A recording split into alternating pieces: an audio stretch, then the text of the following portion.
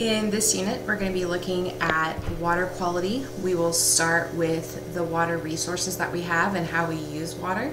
And then in the second part tomorrow, we're going to look at the pollutants that affect our water quality. I'm going to talk kind of fast because I know you're capable of reading, and you can pause the video at any time and read anything that you need to. You can take notes as you go and pause to take notes. So I'll talk kind of fast, but again, if you have any questions whatsoever, if anything didn't make sense, or if you have a question for my resident Texas Commission on Environmental Quality expert, just drop them in the comments or email me. So when we talk water, we're going to talk two main types of water: freshwater and saltwater. Freshwater is exactly what it sounds like, what we drink, very little dissolved salts. Saltwater usually has a higher concentration. Now, we have an abundance of water on Earth. We're the water planet. It exists in solid, liquid, and gas form all over the place. It's a renewable resource because we have the water cycle that cycles it. But even still, there is a concern of how we use it and how we take care of it.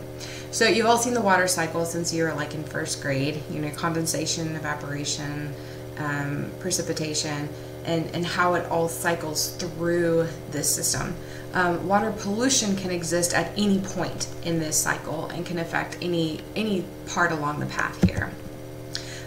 Even though 71% of the surface is covered with water, only 97% of that is salt water, only 3% is actually freshwater. And of that tiny 3% freshwater, 77% of that is frozen, where we can't really get to it.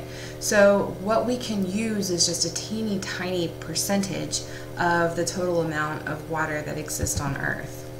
So we usually use surface water, rivers, lakes, streams, wetlands. That's usually what humans are going to pull and use, not necessarily just for drinking water, but for fishing, for recreation, for industry, even for transportation. As you can see the boat down here. So we have to really think about our surface water and how we're using it and using it wisely. One thing we talked about when we talked about the hydrosphere, but I know that was way back in September, is we talked about river systems.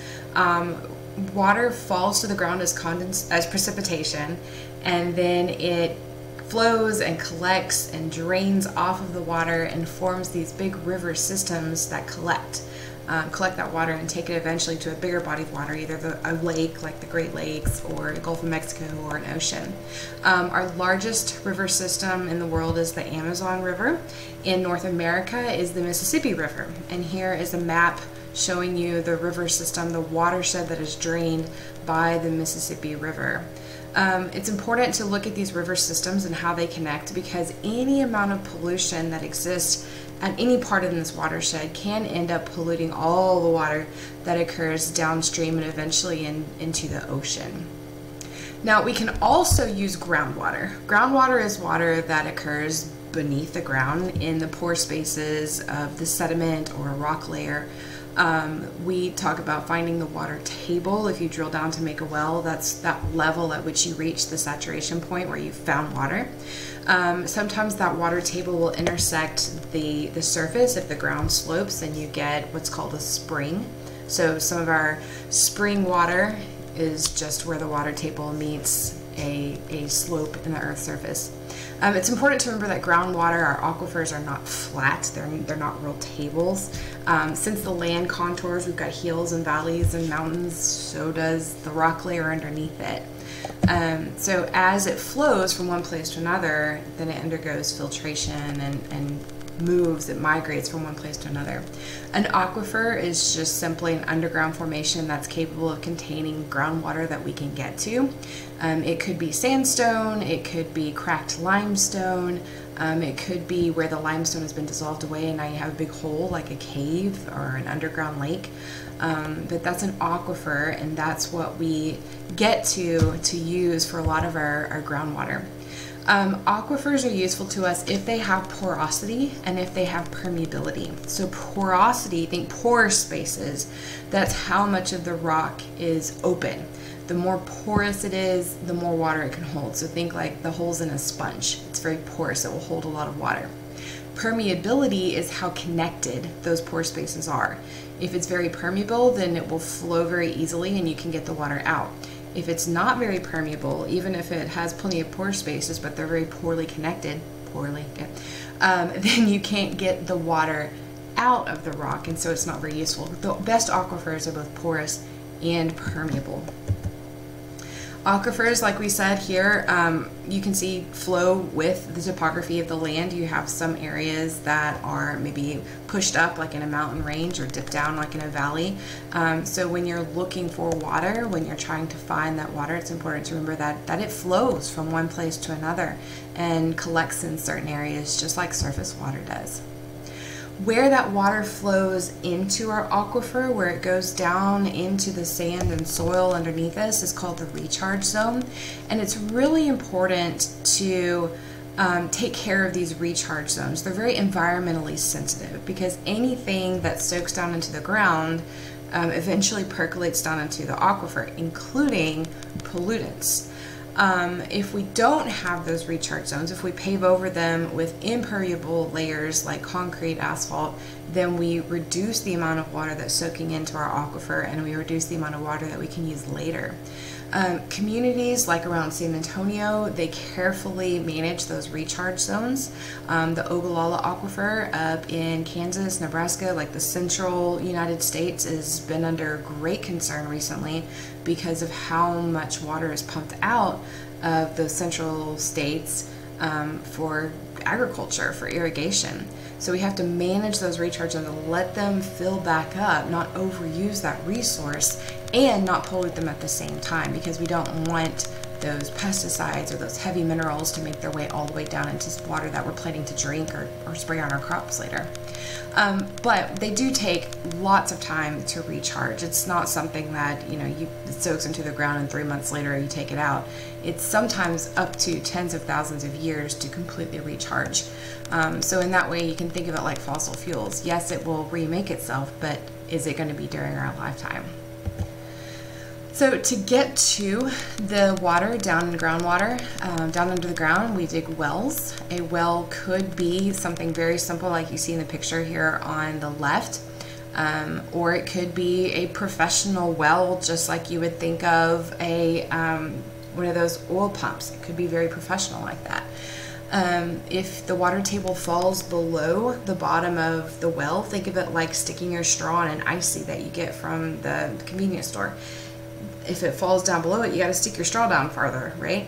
So if the well dries up, you have to dig your well deeper. Eventually, you might run out of well. You might run out of water there.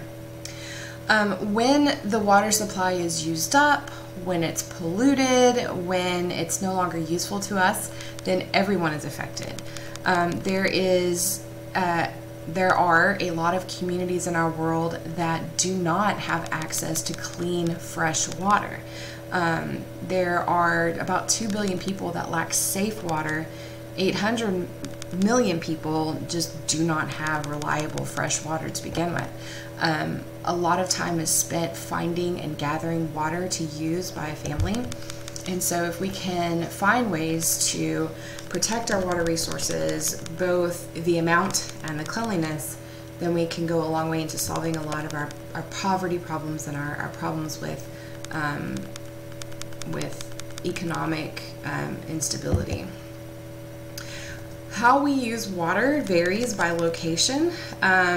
We can break it down into 3 main uses: our residential, what people use to live day to day; agricultural, growing crops, and you can even lump animals in there as well; and then our industrial use, what we use for manufacturing, for generating electricity.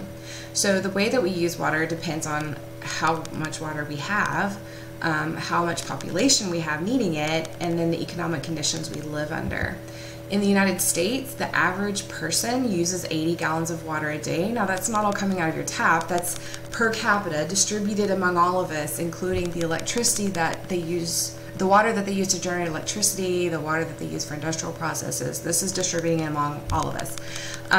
But in our homes, we use showers, we wash clothes, we wash dishes, we flush the toilet, we take baths, we water our lawns.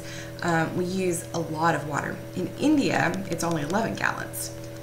They use a lot less, they waste a lot less because they have more people and less water to go around.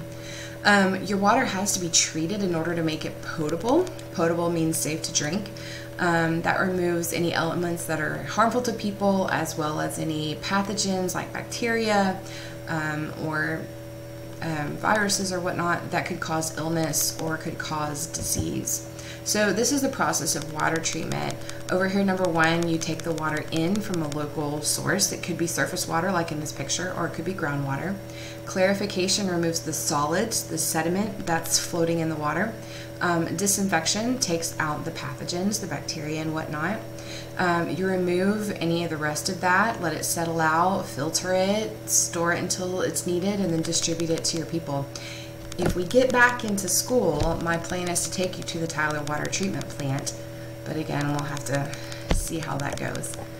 And then wastewater, once we use it and it goes down the drain, down the sink, down the sewer, then it goes to a wastewater treatment plant and it has to be filtered to make it clean enough to return to a lake, river, or ocean.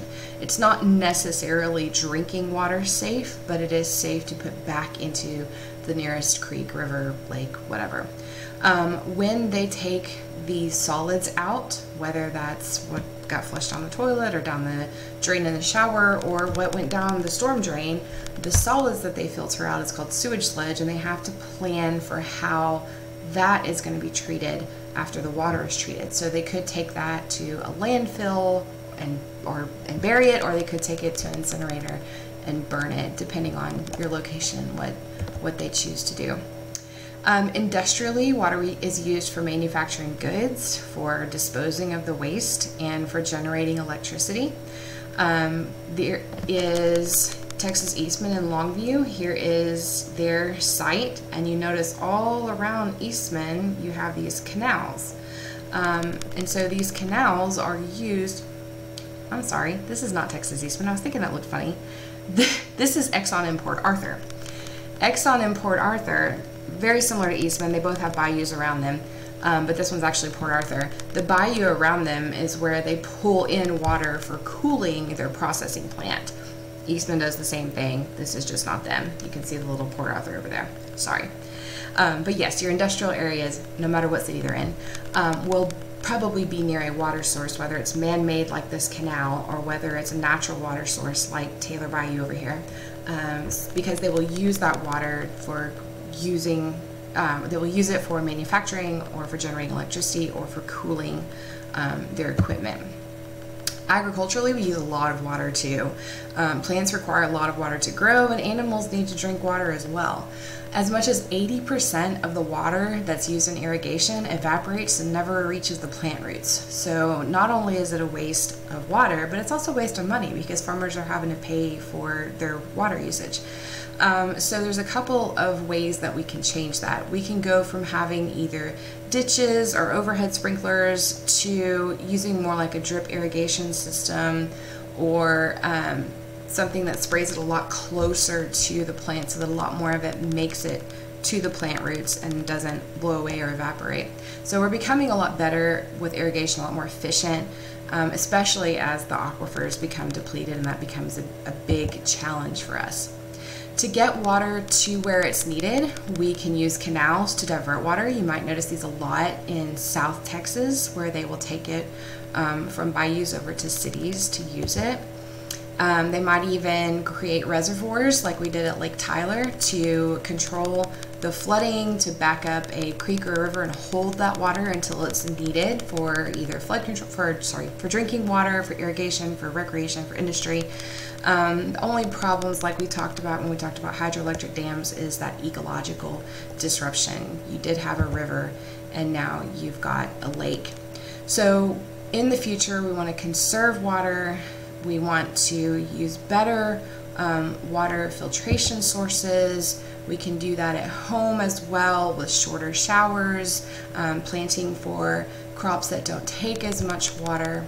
And we're also looking at ways of desalinization, taking salt water and purifying it to become fresh water. So there's a lot more communities that are starting to look at this. It's just so expensive. So tomorrow we'll talk about pollution, where it comes from, how it affects us, and how we can prevent it. So see you all tomorrow.